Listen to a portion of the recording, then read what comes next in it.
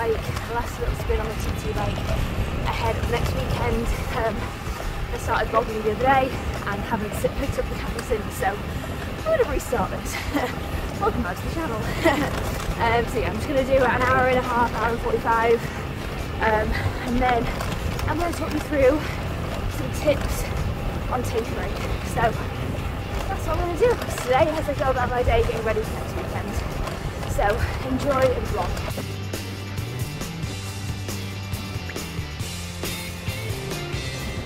Ride done, 55k done, just under 2 hours, which is bang on. This weekend, training wise, was only an hour's run and a 2-hour bike, so both of those ticked off, which is perfect. And I guess that leads me on to tip number 1 of tapering, which is obviously reducing your training volume. Now, this will often, Hazel's licking the sweat off my legs, this will often feel a bit weird because you are so used to doing so much. You know, I've been doing like 15 to 20 hours of training a week for months, so it often can feel a little bit weird, but your body needs it. Your body needs time to rest, to recover, and to allow your body to be in the best physical state that it can be leading into the race. What we want to avoid is training right up into the race and then finally we're going into the race feeling fatigued. Now, often people can get a bit stressed about tapering, thinking that, you know, it's going to undo all the work that I've been doing, you know, it's lazy, like I'm going to become unfitter if I'm not trained for 2 weeks leading into the race. And it's the complete opposite. If we allow all the fatigue to drop off your body, you'll actually feel fitter and obviously more energized going into the race. That goes without saying. We want to still keep the body moving. We don't want to completely cease all exercise because you'll find you stiffen up, you probably won't feel your best. We want to move the body without adding any additional or new fatigue. I mean, if I compare this week, I've just done about 6 to 7 hours of training across this entire week, whereas obviously, as I said, the previous week's doing 15 to 20 hours, so it can feel a bit weird because often people think, you know, my fitness will drop off a cliff. It's the complete opposite. You'll find that your fatigue drops at a much quicker rate than your fitness does. So while we may see an ever so slight plateau or ever so slight dip in your fitness, that will be offset by you recovering and how fresh you'll feel going into the race. Super important that we pull down training and fight our mind that's telling us maybe we're being lazy or we should still be training. If you've done the work, if you've done all your training sessions, you've hit all of those, then you need to trust in that. You need to trust in the fact that you've done the work and the fitness is there, and you now need to rest and recover, because when we rest and recover, that's when our body adapts and becomes fitter. So rest and recover, and as I said, obviously cutting down your volume of training. Hello you two. Hazy Moo, say hi to the vlogs. Say hi to the vlog, hero. I started walking the dogs and I thought it would be a good time to do tip number 2 for taper, and that is to reflect. So often we get so caught up in race day, like if I achieve like this time on race day, I'll be happy if I do this, I'll be unhappy if I don't hit this time. And I just think it's really important to reflect just on like how far you've already come. Like I always say to any of the athletes I work with, like the race day is kind of like the cherry on top of the cake. I think so often people think the hardest part of an Ironman is the Ironman itself. Now obviously, don't get me wrong, an Ironman itself is obviously extremely physically and mentally demanding, but what's arguably harder is showing up for the past, I don't know, 6 months, 8 months, 12 months, being consistent with your training, showing up when you didn't want to show up, showing up when it was the middle of winter and it was raining, snowing outside and you had to go out for that run, or getting up at 5 AM when it was pitch black and getting on your turbo for 2 hours. You know, overcoming all of that. I think it's really important to reflect on just how far you've come, probably how much you have grown as a person, how disciplined you've been. I think that's so important because you need to give yourself credit for that, not just the end result of, will I get sub 12, sub 13, sub 10? Like, yes, that's nice, but you can't pin all of your happiness and all of your worth from this whole Ironman journey based solely on the time that you cross that finish line. So reflecting on what you've achieved over the past however long this journey has been going on and what it really means to you, because that ultimately is the most important thing. So I think just taking time, 1 second, come on this way darling, come on. So taking time, whether that's on a walk or just like reflecting with someone else who's been on this journey with you, and just having to think, because it's pretty cool how far you'll have already come. So I'm just going to start getting some bits together, getting stuff ready to pack. We fly on Thursday morning, so I just want to make sure things are getting organised. And actually I thought whilst I was doing that I'd show you my new tri-suit, because I decided to treat myself to a new tri-suit for this race. What I was racing in before, it was the Trimtex one. I don't know what the name of it was. Anyway, it was Trimtex. Absolutely love it. But I wanted to try a Tri-Fit one. I really like the designs of the Tri-Fit ones and I've heard good things about them, so I thought I would give them a go and see how I get on with it. Probably not the best thing to do in race 9 man in a brand new tri-suit, but I've done it before and like I'm sure it'll be fine. Famous last words. But anyway, I bought this one. I love the pattern on it. Let me just lie it down here and you can see it. Let me turn this around. Here it is. So, move this out of the way. So here it is, my tri-suit that I'll be racing in for this year's Ironman. I also treated myself to a new pair of Oakley sunglasses, and they are white framed, so I feel like it'll go nicely with them. And I feel like just if you feel nice in your outfit, like you'll race well, fingers crossed. But it's always nice to feel nice. Brand new tri-suit, so as I said, I'm just gonna start getting everything out, and I guess that kind of leads me on to my third point of like taper tips, is get organised. Like it's simple, it's obvious, but lay everything out, write lists. That's what I'm just about to go do now. I'm gonna go read through the race athlete guide and just like check where, even though I've done it before, kind of got an idea in my head about like aid station things, it's still important to read through it. Obviously things change with the course from year to year, so you don't want to go in being like I know everything and actually they've changed everything. So it's still important to read the athlete guide, anything that may have changed. And I'm going to, like I did last year, just write out sort of what nutrition I'm going to have on the bike, which aid station I'll stop at, which one I'll need to throw a bottle and get a new one, all that sort of thing. And then I'm going to start, putting things into piles and just laying everything out. So I'll do like a swim, a bike, a run pile, and just start getting all packed. So that is on the agenda for this afternoon. I've got like the full day to just chill. I've biked this morning, I've walked the dogs, I'm watching Netflix. I've got nothing else to do, so I'm just gonna get organised, because you don't ever regret being organised. So yes, that will be taper tip number 3. Also something else very exciting, something for the girls, but my period just came, which means, well, I don't want to jinx it, I think it has just come. You know, when you're like, I don't know, maybe it has, maybe it hasn't. And yeah, obviously it's Sunday today, racing next Sunday, which means hopefully it should have gone. So yeah, I don't want to jinx it, but yeah. 10:05. So I'm just going through the athlete guide, looking at all the timings as well. So like when I'm going to register, we arrive on the Thursday, I'm going to register on the Friday, and then it's bike drop and bag drop on the Saturday. So I'd rather register if I can, if I'm there in time. I'd prefer to register the day before and then come home, stickers on the bike, pack bags, etc., and then the next day go down and drop everything off. Sometimes that's not possible, like if you arrive a bit closer to the race you have to do it all in one day, which is fine. Oh, nervous. We start at 7 on the Sunday.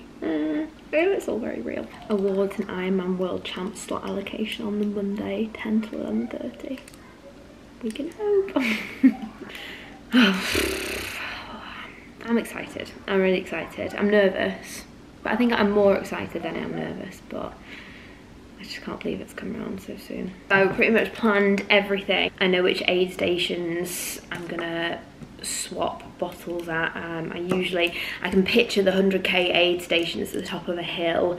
That's where I had to stop and pump up my tyre last year. But what I'm gonna do there is pull over quickly, take all my bottles off, put new ones on, have a banana, and then maybe grab some of the solids to replace the solids I would have eaten. But yeah, I've kind of got a bit of a plan. Obviously you want to fuel while on the bike. You don't want to underfuel, but you equally don't want to overfuel, because then that can impact you on the run. So whilst you can, and I think this is another thing to take into consideration, whilst you can have the perfect plan that you may have trained on your in all your training sessions, on your long rides. You could write down the perfect plan. You could say, I'm going to stop at this aid station, stop at this aid station.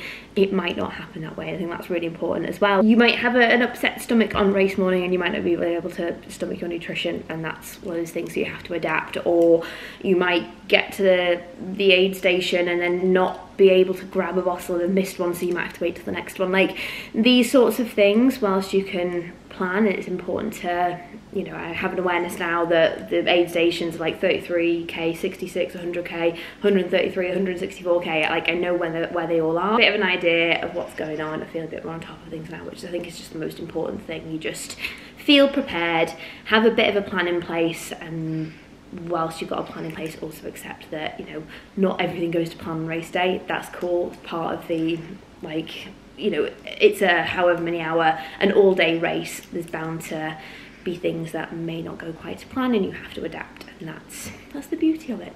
So anyway, that is that done. So taper tip number 4, I think we're on, is eat. I think this is something that, you know, you get really good at when you're training and you're fueling after each session, but then often when you cut down on your training, you might not think your nutrition is as important, whereas in actual fact it's even more important at this time, because not only are you fueling your body just for day to day, your body needs calories to function, but it also needs protein and carbs to repair from all the training that it has done.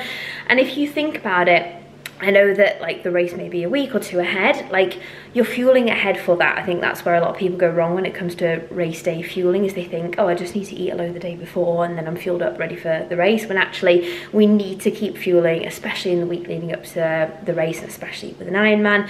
It's so important. So let me just set you down. It's really important that we continue fueling, and also your body right now, after a few big weeks of training, is probably in its most compromised state, in that your immune system has taken a battering, obviously trying to recover from all these huge sessions that you've probably been doing. So when your body is in this compromised state, you're more susceptible to picking up illnesses, and the last thing you want to do in the weeks leading up to your race is pick up an illness. So yeah, calories are important, obviously, and your essential macronutrients, so your protein, your fats, your carbs are important, but then just general nutrients. So thinking of the nutrient quality going into each of your meals. So I mean, this is something I do day to day, but just making sure all of your meals are filled with colour. You've got protein with each meal, you've got a carbohydrate source with each meal, you're getting your fats in. Just, yeah, make sure you're fueling. For me, I don't know if anyone's like me, but last week, so the first week of my taper, I was super hungry, and I guess you're so used to eating such a high volume of food and higher amount of calories off the back of all the big sessions you've probably been doing. So my hunger was really high last week, whereas it started to settle sort of the back end of the week going into the week leading up to my race. It has settled a little bit, which is nice. But yeah, just making sure that you're fueling sufficiently to get you fueled for your race coming up, and just to, you know, try and minimize any risk of any illnesses or anything. So I have got a big bowl of pasta here, pasta, chicken sausages. I'm gonna add some cheese to it. I'm gonna microwave some veg as well. I literally made this on Friday. I just made a huge batch of it and had it for tea Friday, Saturday, and it's now Sunday and I'm having it for tea, because I'm basic like that, and I am lazy when it comes to my food. And I know this will fuel me, I know it tastes nice, and I can't really cook anything else. So I'm gonna microwave that, get some cheese on it, get some veg. In short, even though you're not doing as much training, you still need to fuel your body, so eat up. Literally can't go wrong with pasta. You cannot go wrong. Oh, actually, while I'm here, I've just thought of another taper tip. This wasn't on my notes, but I'm gonna say it. So, bonus point is, don't stress if you start to like feel any aches and pains that you've never felt before. Don't stress if like you wake up on the first day of your 2-week taper and you've got a bit of like a sore throat, or yeah, if you start to, at the moment I've got this weird shooting pain in like the arch of my foot, and I remember last year going into my Ironman, I had this weird like shin, like again shooting pain up my shin. This is so normal. I think it's a combination of like allowing your body to rest, and maybe there are a few little niggles and aches and pains there, which is, you know, is what it is. That's part of endurance training. Am I even in focus? I think it's sometimes a bit of a psychological thing as well. I think that like you become, because you've got such a big race coming up, you are so hyper aware of everything. You might not have been aware of this shooting pain in your foot 6 weeks ago when you were just chilling, but because you've got this awareness of, I can't be ill, I can't be injured, I need to go into this race feeling my best, it's such this big thing that you're so hyper aware of every single thing. So like if you feel a bit niggly, if you feel a bit achy, if you feel like, oh, have I got a bit of a sore throat? You don't have a sore throat, you're not injured, it's just part of like the taper process. Treatments, so we had to do things slow. And then just before I go to bed, the final taper tip that I will share is use the week ahead of your race to really catch up on sleep, because I guarantee you, you will not sleep very much the night before your race, and definitely not the night after your race. Like the adrenaline after your race is unreal. And I can't remember the last time I slept after a race. I never sleep after races with all the adrenaline and all the caffeine and all the gels and all the carbs and everything. Like, oh, I just yeah, so much adrenaline. And then obviously the night before, I mean, well, touch wood, in previous races I've not slept too awfully the night before. I always try and get to bed super early. I have my evening meal sort of a couple of hours earlier, because I know my whole day the next day is going to be shifted slightly earlier, so I want to be able to get up, go to the loo, etc. You're probably only going to get, let's be honest, like 5 hours sleep the night before your race. The night after, let's say 2, so you're going to be sleep deprived. So as much as possible, just bank as much sleep as you can, because yeah, you won't be sleeping the night before your race. And don't let that stress you either. I think that's something that everyone gets stressed about, like, oh my god, what if I don't sleep the night before my race? You probably won't, so accept it, and just know that you'll be running off adrenaline anyway. You'll be running off adrenaline anyway during your race, so don't let the fact that, you know, you only got 4 hours sleep when you usually get 8 hours sleep, don't let that get in your head, because there's no point in stressing about that. Catch up on your sleep, bank a load of sleep the week before, and you'll be absolutely fine. So I think that rounds up my taper tips. Hope this was useful. If it was, then make sure to give this video a like. Drop me a comment on, yeah, if you enjoyed, and let me know what your next race is. Really interested to know. I love chatting to you all in the comments. I'm going to get to bed. It's Monday tomorrow. We fly on Thursday, I race on Sunday. Exciting times. So anyway, thanks for watching. I'll catch up with you very soon.